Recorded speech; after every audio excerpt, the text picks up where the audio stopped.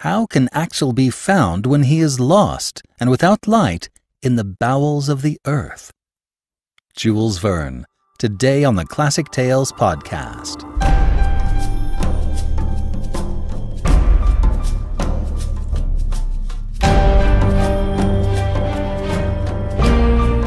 Welcome to the Classic Tales podcast. Thank you for listening. The vintage episode for the week is lot number 249 by Arthur Conan Doyle. Be sure to check it out on Tuesday. If you have found value in the show, please consider becoming a monthly supporter. Help us to help other folks like you. Please go to classictalesaudiobooks.com and become a monthly supporter today. The Treasure of the Sierra Madre by B. Traven is recorded and in post-production. This character-driven tale of greed is the inspiration of the classic film, directed by John Huston, starring Humphrey Bogart. If you're a fan of the film, you've got to pick up the audiobook. We are extending the pre-order pricing for another week. Get your pre-order in today and save $4 off the retail price. Members can use their coupon codes and save even more. A link can be found in the show notes, or you can go to classictalesaudiobooks.com and click the appropriate button. And now, A Journey to the Center of the Earth, Part 6 of 9 by Jules Verne.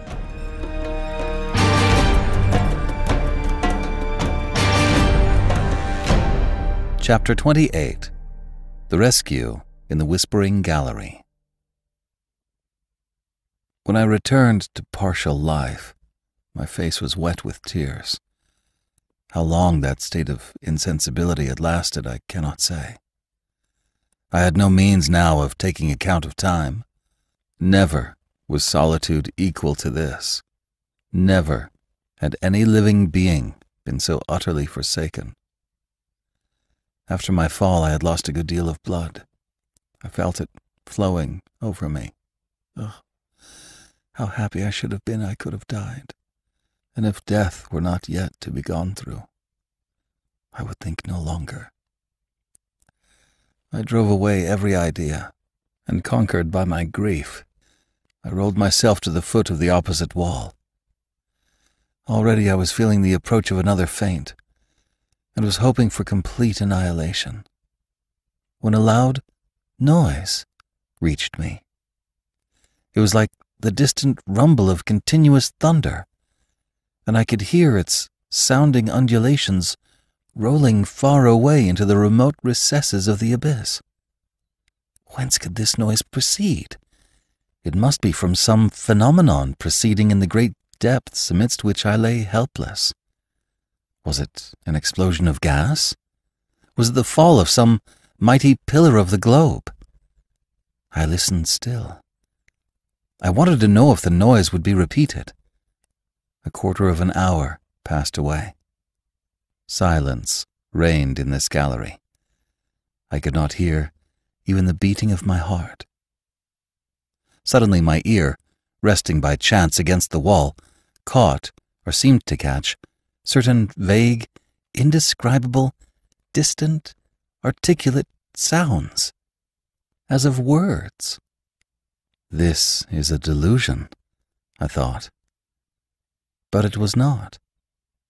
Listening more attentively, I heard in reality a murmuring of voices. But my weakness prevented me from understanding what the voices said. Yet it was language. I was sure of it. For a moment I feared the words might be my own, brought back by the echo. Perhaps I had been crying out, unknown to myself.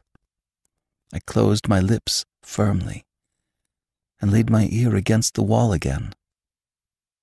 Yes, truly, someone is speaking. Those are words. Even a few feet from the wall, I could hear distinctly. I succeeded in catching uncertain, strange, undistinguishable words. They came as if pronounced in low, murmured whispers. The word "forlorad" was several times repeated in a tone of sympathy and sorrow. "Help!" I cried with all my might. "Help!" I listened. I watched in the darkness for an answer, a cry, A mere breath of sound, but nothing came. Some minutes passed. A whole world of ideas had opened in my mind. I thought that my weakened voice could not penetrate to my companions. "It is they," I repeated. "What other men can be 30 leagues underground?" I again began to listen. Passing my ear over the wall from one place to another, I found the point where the voices seemed to be best heard. The word "forlorad" again returned. Then the rolling thunder, which had roused me from my lethargy. "No," I said. "No. It is not through such a mass that a voice can be heard. I am surrounded by granite walls, and the loudest explosion could never be heard here. This noise comes along the gallery. There must be here some remarkable exercise of acoustic laws." I listened again, and this time, yes, this time I did distinctly hear my name pronounced across the wide interval. It was my uncle's own voice. He was talking to the guide, and "forlorad" is a Danish word. Then I understood it all. To make myself heard, I must speak along this wall, which would conduct the sound of my voice just as wire conducts electricity. But there was no time to lose. If my companions moved but a few steps away, the acoustic phenomenon would cease. I therefore approached the wall and pronounced these words as clearly as possible: "Uncle Liedenbrock!" I waited with the deepest anxiety. Sound does not travel with great velocity. Even increased density air has no effect upon its rate of traveling. It merely augments its intensity. Seconds, which seemed ages, passed away, and at last these words reached me. "Axel? Axel! Is it you?" "Yes, yes," I replied. "My boy, where are you?" "Lost in the deepest darkness." "Where is your lamp?" "It is out." "And the stream?" "Disappeared." "Axel, Axel, take courage." "Wait. I'm exhausted. I can't answer. Speak to me." "Courage," resumed my uncle. "Don't speak. Listen to me. We have looked for you up the gallery and down the gallery. Could not find you. I wept for you, my poor boy. At last, supposing you were still on the Hansbach, we fired our guns. Our voices are audible to each other, but our hands cannot touch. But don't despair, Axel. It is a great thing that we can hear each other." During this time, I had been reflecting. A vague hope was returning to my heart. There was one thing I must know to begin with. I placed my lips close to the wall, saying, "My uncle." "My boy," came to me after a few seconds. "We must know how far we are apart." "That is easy." "You have your chronometer?" "Yes." "Well, take it. Pronounce my name, noting exactly the second when you speak. I will repeat it as soon as it shall come to me, and you will observe the exact moment when you get my answer." "Yes, and half the time between my call and your answer will exactly indicate that which my voice will take in coming to you." "Just so, my uncle." "Are you ready?" "Yes."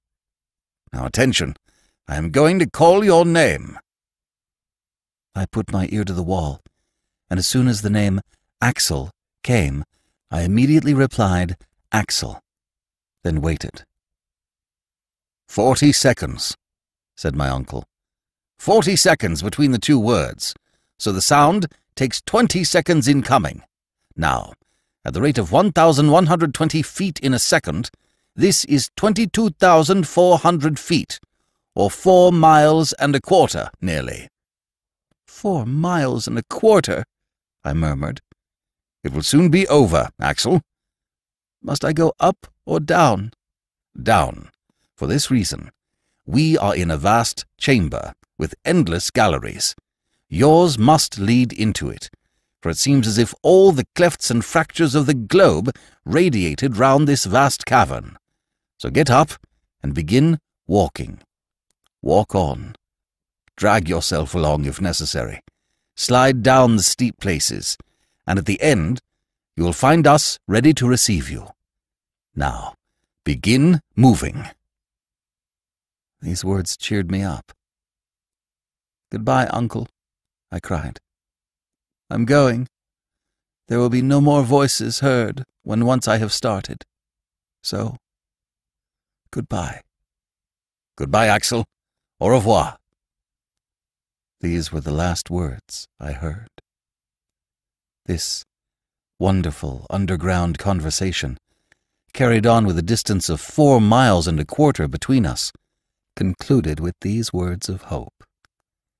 I thanked God from my heart, for it was He who had conducted me through those vast solitudes to the point where, alone of all others perhaps, the voices of my companions could have reached me. This acoustic effect is easily explained on scientific grounds. It arose from the concave form of the gallery and the conducting power of the rock.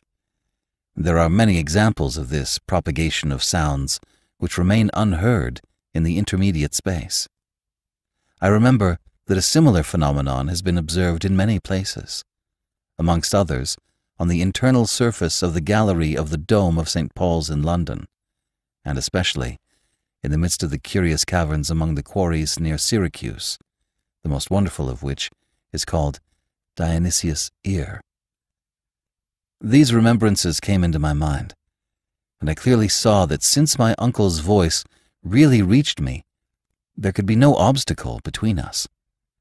Following the direction by which the sound came, of course I should arrive in his presence, if my strength did not fail me. I therefore rose. I rather dragged myself than walked. The slope was rapid, and I slid down. Soon the swiftness of the descent increased horribly, and threatened to become a fall. I no longer had the strength to stop myself. Suddenly there was no ground under me. I felt myself revolving in air, striking and rebounding against the craggy projections of a vertical gallery. Quite a well. My head struck against a sharp corner of the rock, and I became unconscious.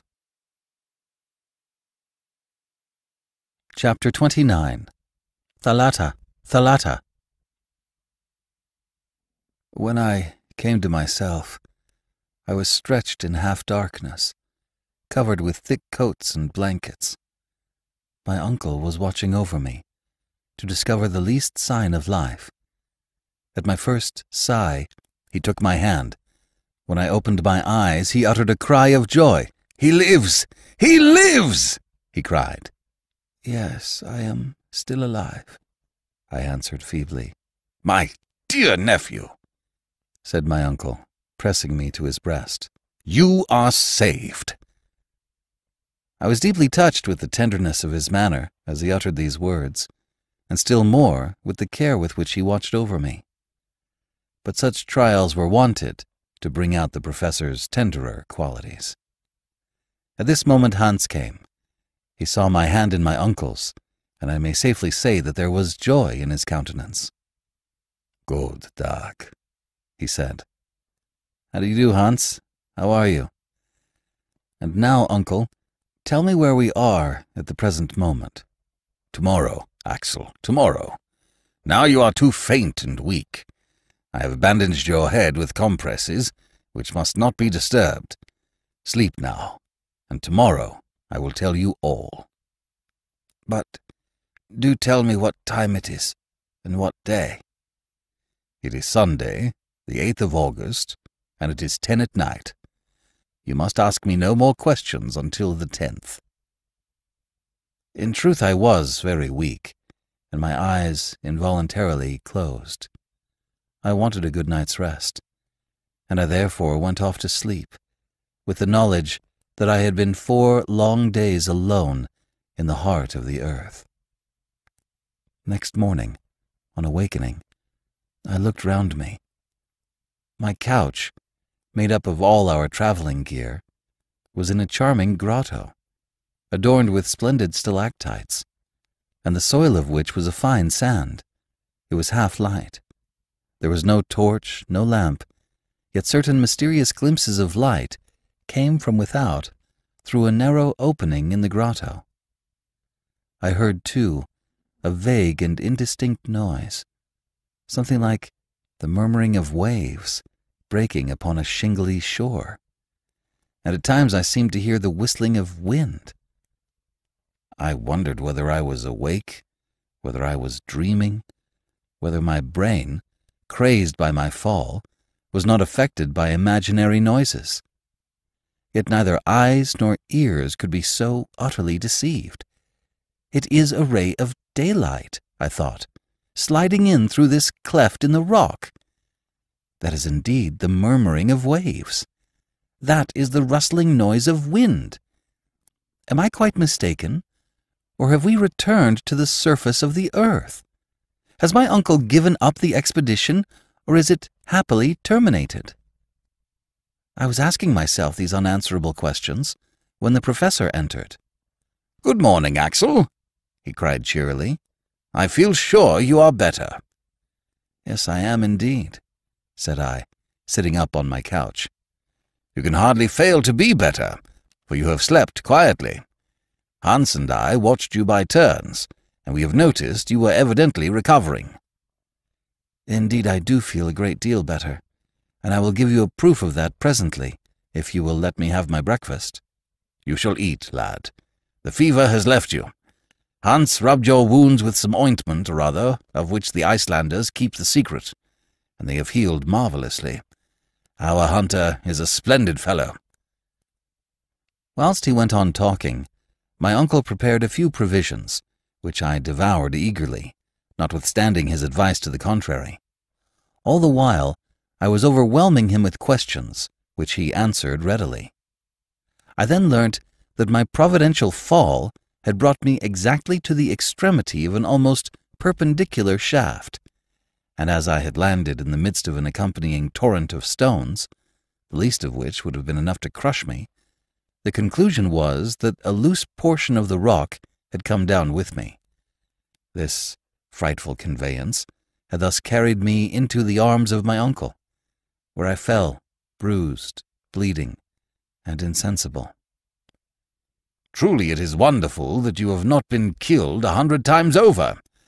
But, for the love of God, don't let us ever separate again, or we may never see each other more." "Not separate? Is the journey not over, then?" I opened a pair of astonished eyes, which immediately called for the question. "What is the matter, Axel?" "I have a question to ask you. You say that I am safe and sound?" "No doubt you are."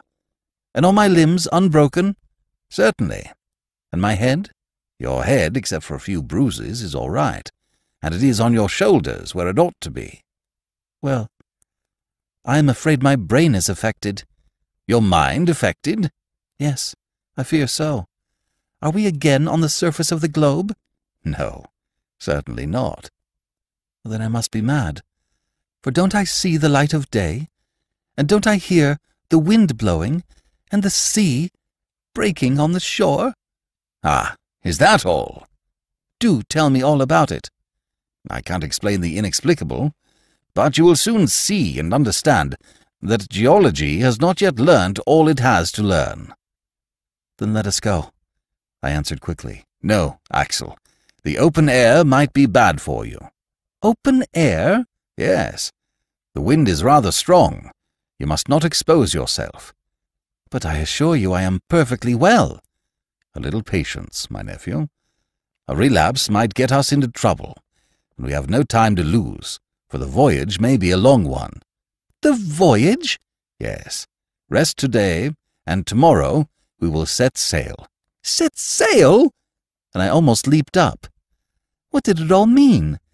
Had we a river, a lake, a sea to depend upon? Was there a ship at our disposal in some underground harbor? My curiosity was highly excited. My uncle vainly tried to restrain me. When he saw that my impatience was doing me harm, he yielded. I dressed in haste. For greater safety, I wrapped myself in a blanket and came out of the grotto. Chapter 30.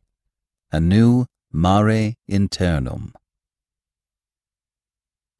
At first I could hardly see anything. My eyes, unaccustomed to the light, quickly closed. When I was able to reopen them, I stood more stupefied even than surprised. "The sea!" I cried. "Yes," my uncle replied. "The Liedenbrock Sea. And I don't suppose any other discoverer will ever dispute my claim to name it after myself as its first discoverer." A vast sheet of water, the commencement of a lake or an ocean, spread far away beyond the range of the eye, reminding me forcibly of that open sea which drew from Xenophon's 10,000 Greeks, after their long retreat, the simultaneous cry, "Thalata, Thalata! The sea, the sea!" The deeply indented shore was lined with a breadth of fine shining sand, softly lapped by the waves, and strewn with the small shells which had been inhabited by the first of created beings.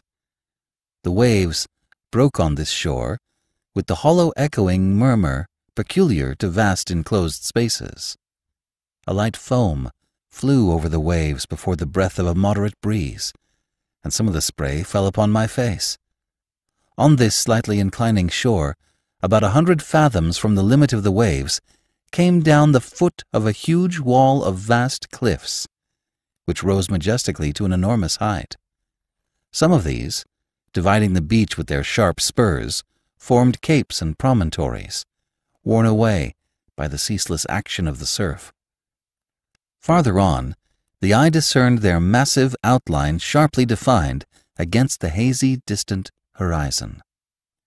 It was quite an ocean, with the irregular shores of earth, but desert and frightfully wild in appearance. If my eyes were able to range afar over this great sea, it was because a peculiar light brought to view every detail of it. It was not the light of the sun, with his dazzling shafts of brightness and the splendor of his rays, nor was it the pale and uncertain shimmer of the moonbeams, the dim reflection of a nobler body of light. No. The illuminating power of this light, its trembling diffusiveness, its bright, clear whiteness, and its low temperature, showed that it must be of electric origin. It was like an aurora borealis, a continuous cosmical phenomenon, filling a cavern of sufficient extent to contain an ocean.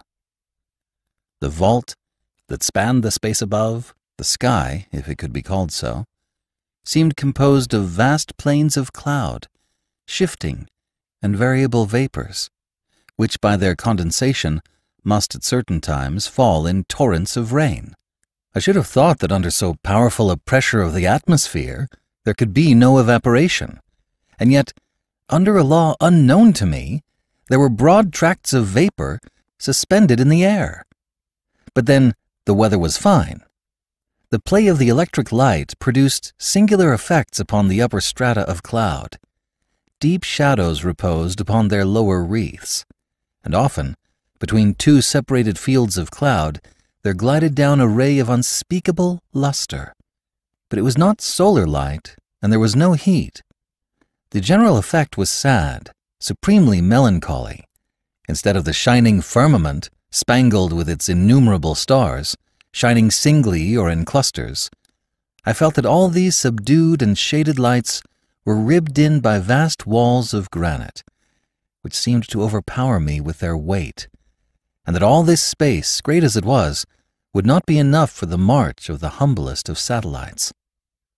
Then I remembered the theory of an English captain, who likened the earth to a vast hollow sphere, in the interior of which the air became luminous because of the vast pressure that weighed upon it, while two stars, Pluto and Proserpina, rolled within upon the circuit of their mysterious orbits. We were, in reality, shut up inside an immeasurable excavation. Its width could not be estimated, since the shore ran widening as far as eye could reach, nor could its length, for the dim horizon bounded the new. As for its height, it must have been several leagues. Where this vault rested upon its granite base, no eye could tell, but there was a cloud hanging far above, the height of which we estimated at 12,000 feet, a greater height than that of any terrestrial vapor, and no doubt due to the great density of the air. The word cavern does not convey any idea of this immense space.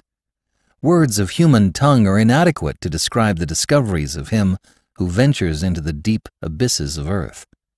Besides, I could not tell upon what geological theory to account for the existence of such an excavation. Had the cooling of the globe produced it? I knew of celebrated caverns from the descriptions of travelers, but had never heard of any such dimensions as this. If the grotto of Guachara in Colombia, visited by Humboldt, had not given up the whole of the secret of its depth to the philosopher, who investigated it to the depth of 2,500 feet, it probably did not extend much farther. The immense Mammoth Cave in Kentucky is of gigantic proportions, since its vaulted roof rises 500 feet above the level of an unfathomable lake, and travelers have explored its ramifications to the extent of 40 miles. But what were these cavities compared to that in which I stood with wonder and admiration, with its sky of luminous vapors, its bursts of electric light, and a vast sea filling its bed? My imagination felt powerless before such immensity. I gazed upon these wonders in silence. Words failed me to express my feelings. I felt as if I was in some distant planet, Uranus or Neptune, and in the presence of phenomena of which my terrestrial experience gave me no cognizance. For such novel sensations, new words were wanted, and my imagination failed to supply them. I gazed, I thought, I admired, with a stupefaction mingled with a certain amount of fear. The unforeseen nature of this spectacle brought back the color to my cheeks. I was under a new course of treatment with the aid of astonishment, and my convalescence was promoted by this novel system of therapeutics. Besides, the dense and breezy air invigorated me, supplying more oxygen to my lungs. It will be easily conceived that after an imprisonment of 47 days in a narrow gallery, it was the height of physical enjoyment to breathe a moist air impregnated with saline particles. I was delighted to leave my dark grotto. My uncle, already familiar with these wonders, had ceased to feel surprise. "You feel strong enough to walk a little way now?" he asked. "Yes, certainly, and nothing could be more delightful." "Well, take my arm, Axel, and let us follow the windings of the shore." I eagerly accepted, and we began to coast along this new sea. On the left, huge pyramids of rock, piled one upon another, produced a prodigious titanic effect. Down their sides flowed numberless waterfalls, which went on their way in brawling but pellucid streams. A few light vapors, leaping from rock to rock, denoted the place of hot springs, and streams flowed softly down to the common basin, gliding down the gentle slopes with a softer murmur. Amongst these streams, I recognized our faithful traveling companion, the Hansbach, coming to lose its little volume quietly in the mighty sea, just as if it had done nothing else since the beginning of the world. "We shall see it no more," I said with a sigh. "What matters," replied the philosopher, "whether this or another serves to guide us?" I thought him rather ungrateful. But at that moment my attention was drawn to an unexpected sight. At a distance of 500 paces, at the turn of a high promontory, appeared a high, tufted, dense forest. It was composed of trees of moderate height, formed like umbrellas, with exact geometrical outlines. The currents of wind seemed to have had no effect upon their shape, and in the midst of the windy blasts they stood unmoved and firm, just like a clump of petrified cedars. I hastened forward. I could not give any name to these singular creations. Were they some of the 200,000 species of vegetables known hitherto? And did they claim a place of their own in the lacustrine flora? No. When we arrived under their shade, my surprise turned into admiration. There stood before me productions of earth, but of gigantic stature, which my uncle immediately named. "It is only a forest of mushrooms," said he. And he was right. Imagine the large development attained by these plants, which prefer a warm, moist climate.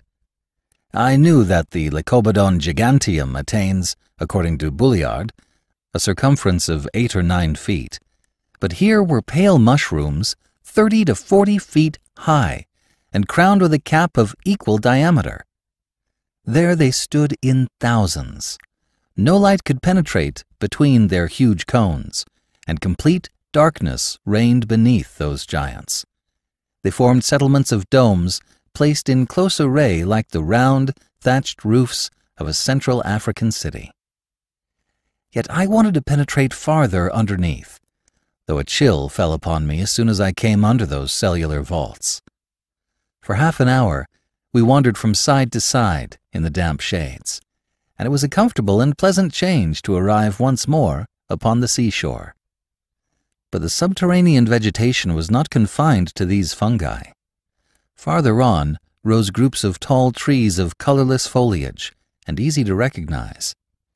They were lowly shrubs of earth, here attaining gigantic size, lycopodiums, 100 feet high, the huge sigillaria, found in our coal mines, tree ferns, as tall as our fir trees in northern latitudes, lepidodendra, with cylindrical forked stems, terminated by long leaves and bristling with rough hairs, like those of the cactus. "Wonderful! Magnificent! Splendid!" cried my uncle. "Here is the entire flora of the second period of the world, the transition period. These humble garden plants with us were tall trees in the early ages. Look, Axel, and admire it all. Never had botanists such a feast as this." You are right, my uncle. Providence seems to have preserved in this immense conservatory the antediluvian plants which the wisdom of the philosophers has so sagaciously put together again. "It is a conservatory, Axel, but is it not also a menagerie?" "Surely not a menagerie." "Yes, no doubt of it. Look at that dust under your feet. See the bones scattered on the ground." "So there are," I cried, "bones of extinct animals." I had rushed upon these remains, formed of indestructible phosphates of lime, and without hesitation I named these monstrous bones, which lay scattered about like decayed trunks of trees. "Here is the lower jaw of a mastodon," I said. "These are the molar teeth of the Deinotherium. This femur must have belonged to the greatest of those beasts, the Megatherium. It certainly is a menagerie, for these remains were not brought here by a deluge. The animals to which they belonged roamed on the shores of this subterranean sea, under the shade of those arborescent trees. Here are entire skeletons, and yet I cannot understand the appearance of these quadrupeds in a granite cavern." "Why?" "Because animal life existed upon the earth only in the secondary period, when a sediment of soil had been deposited by the rivers and taken the place of the incandescent rocks of the primitive period." "Well, Axel, there is a very simple answer to your objection that this soil is alluvial." "What? At such a depth below the surface of the earth?" "No doubt. And there is a geological explanation of the fact. At a certain period, the earth consisted only of an elastic crust or bark, alternately acted on by forces from above or below, according to the laws of attraction and gravitation. Probably there were subsidences of the outer crust, when a portion of the sedimentary deposits was carried down sudden openings." "That may be," I replied. "But if there have been creatures now extinct in these underground regions, why may not some of those monsters be now roaming through these gloomy forests, or hidden behind the steep crags?" And as this unpleasant notion got hold of me, I surveyed with anxious scrutiny the open spaces before me. but no living creature appeared upon the barren strand. I felt rather tired, and went to sit down at the end of a promontory, at the foot of which the waves came and beat themselves into spray. Thence my eyes could sweep every part of the bay. Within its extremity a little harbor was formed between the pyramidal cliffs, where the still waters slept untouched by the boisterous winds. A brig and 2 or 3 schooners might have moored within it in safety. I almost fancied I should presently see some ship issue from it, full sail, and take to the open sea under the southern breeze. But this illusion lasted a very short time. We were the only living creatures in this subterranean world. When the wind lulled, a deeper silence than that of the deserts fell upon the arid, naked rocks and weighed upon the surface of the ocean. I then desired to pierce the distant haze, and to render asunder the mysterious curtain that hung across the horizon. Anxious queries arose to my lips. Where did that sea terminate? Where did it lead to? Should we ever know anything about its opposite shores? My uncle made no doubt about it all. I both desired and feared. After spending an hour in the contemplation of this marvelous spectacle, we returned to the shore to regain the grotto, and I fell asleep in the midst of the strangest thoughts. Chapter 31. Preparations for a Voyage of Discovery. The next morning I awoke feeling perfectly well.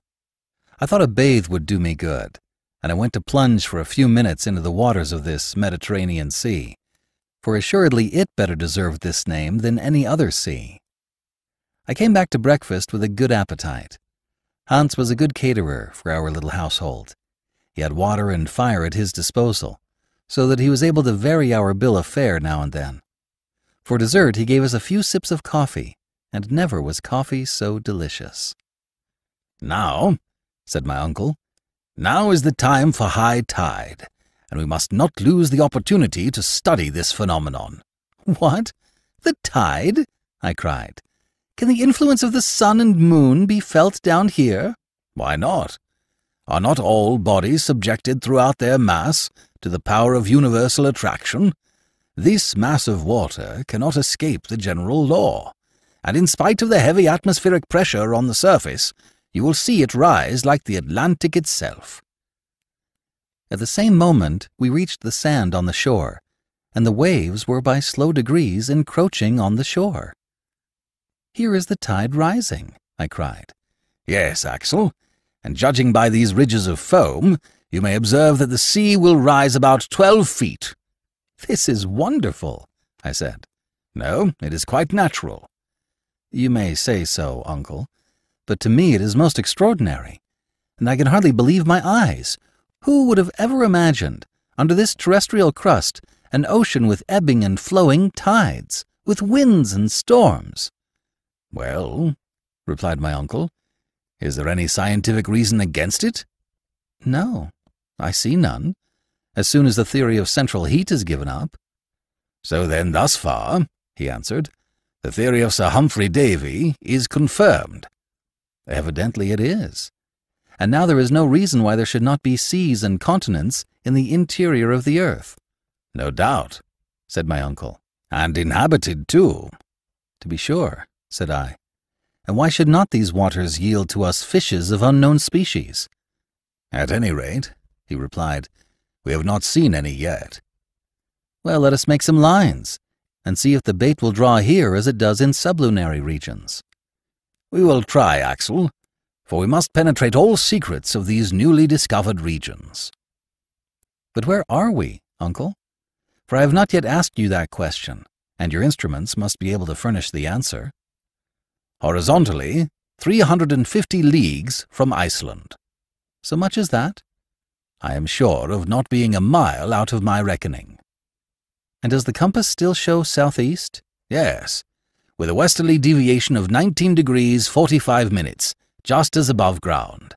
As for its dip, a curious fact is coming to light, which I have observed carefully, that the needle, instead of dipping towards the pole, as in the northern hemisphere, on the contrary, rises from it." "Would you then conclude," I said, "that the magnetic pole is somewhere between the surface of the globe and the point where we are?" "Exactly so, and it is likely enough that if we were to reach the spot beneath the polar regions, about that 71st degree where Sir James Ross had discovered the magnetic pole to be situated, we should see the needle point straight up. Therefore, that mysterious centre of attraction is at no great depth." I remarked, "It is so. And here is a fact which science has scarcely suspected." "Science, my lad, has been built upon many errors, but they are errors which it was good to fall into, for they led to the truth." "What depth have we now reached?" "We are 35 leagues below the surface." "So," I said, examining the map, "the highlands of Scotland are over our heads, and the Grampians are raising their rugged summits above us." "Yes," answered the professor, laughing. "It is rather a heavy weight to bear, but a solid arch spans over our heads. The great architect has built it of the best materials, and never could a man have given it so wide a stretch. What are the finest arches of bridges and the arcades of cathedrals compared with this far-reaching vault, with a radius of 3 leagues, beneath which a wide and tempest-tossed ocean may flow at its ease?" "Oh, I am not afraid that it will fall down upon my head. But now, what are your plans? Are you not thinking of returning to the surface now?" "Return? No, indeed. We will continue our journey, everything having gone on well so far." "But how are we to get down below this liquid surface?" "Oh, I am not going to dive head foremost, but if all oceans are, properly speaking, but lakes, since they are encompassed by land, of course this internal sea will be surrounded by a coast of granite, and on the opposite shores we shall find fresh passages opening." "How long do you suppose this sea to be?" 30 or 40 leagues, so that we have no time to lose, and we shall set sail tomorrow." I looked about for a ship. "Set sail, shall we? But I should like to see my boat first." "It will not be a boat at all, but a good, well-made raft." "Why," I said, "a raft would be just as hard to make as a boat, and I don't see—" "I know you don't see, but you might hear if you would listen. Don't you hear the hammer at work? Hans is already building at it." "What? Has he already felled the trees?" "Oh, the trees were already down. Come, and you will see for yourself." After half an hour's walking, on the other side of the promontory which formed the little natural harbor, I perceived Hans at work. In a few more steps I was at his side. To my great surprise, a half-finished raft was already lying on the sand, made of a peculiar kind of wood, and a great number of planks, straight and bent, and of frames were covering the ground, enough almost for a little fleet. "Uncle, what wood is this?" I cried. "It is fir, pine or birch, and other northern coniferae, mineralized by the action of the sea. It is called surturbrand, a variety of brown coal or lignite found chiefly in Iceland." "But surely then, like other fossil wood, it must be as hard as stone and cannot float." "Sometimes that may happen. Some of these woods become true anthracites, but others, such as this, have only gone through the first stage of fossil transformation. Just look," added my uncle, throwing into the sea one of those precious waifs. The bit of wood, after disappearing, returned to the surface and oscillated to and fro with the waves. "Are you convinced?" said my uncle. "I am quite convinced, although I think it is incredible." By next evening, thanks to the industry and skill of our guide, the raft was made. It was 10 feet by 5, the planks of surturbrand, braced strongly together with cords, presented an even surface, and when launched, this improvised vessel floated easily upon the waves of the Liedenbrock Sea.